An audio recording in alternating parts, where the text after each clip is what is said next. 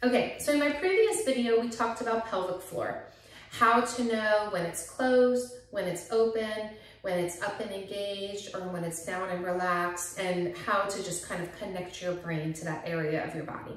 So now we're gonna go through what does it feel like with a core breath. And this is, a core breath is an intentional breath where you are looking and feeling for all the things, okay? It's not how you breathe all the time, all day long, but we're just gonna be very intentional about it. So your pelvic floor is a part of your deep inner core cylinder, right? And you have your breathing diaphragm, which is a broad muscle, cross-section muscle right here in your body. And then you have your pelvic diaphragm, your pelvic floor, okay? And that's the top and the bottom of this deep core cylinder. So they, along with your ab wall and the other muscle components of this, they control pressure in our abdomen. All our activities cause some amount of pressure.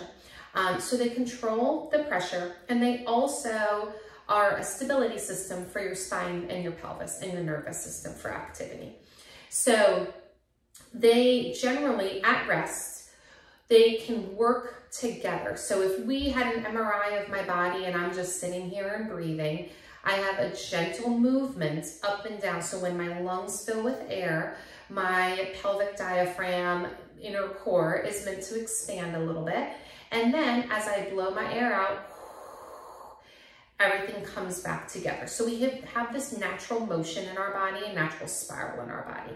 Again, during activity, it doesn't always have to be exactly precise like this, but we're gonna do a core breath.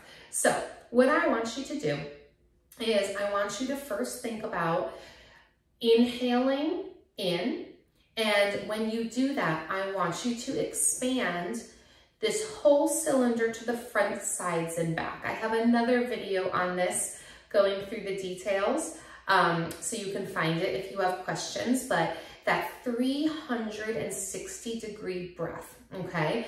So we're gonna inhale in, thinking about that 360-degree breath, expansion to the front, sides, and the back, which is usually lacking, right? And then as we exhale, we're gonna do it gentle for now, and I want you to think about blowing seeds off of a dandelion all the way to the last seed. So we're getting a full inhale and a full intentional exhale. Now, when you're getting those last seeds off the dandelion, your body may want to kind of crunch, kind of grip, kind of close down and move your skeleton to force air out.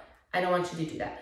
I want you to stay nice and long. Your rib cage is stacked on your pelvis. Your head is relaxed over your shoulders, kind of like a helium balloon, just floating there, no tension, okay?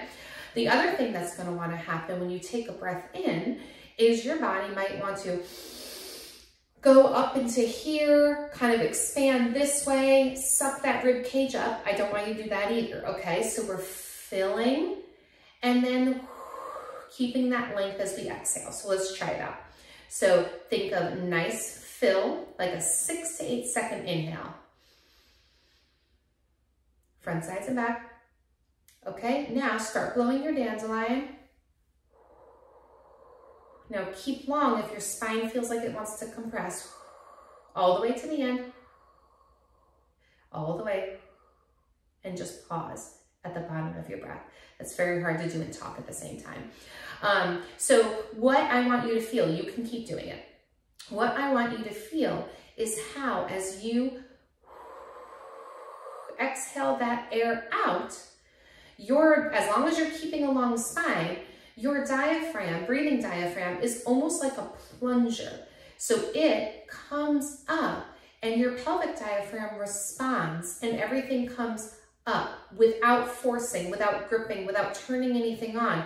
We're just using that central pressure control system. So try to sense that as you do this. And you can also think about it as you expand, as you're inhaling in. Your pelvic floor stays relaxed. Don't worry about doing anything with it, but just thinking, okay, I'm expanding, I'm taking in breath, I'm staying relaxed. You might want to think about your holes of your pelvis, your 3 holes if you're a woman, opening and expanding. Now,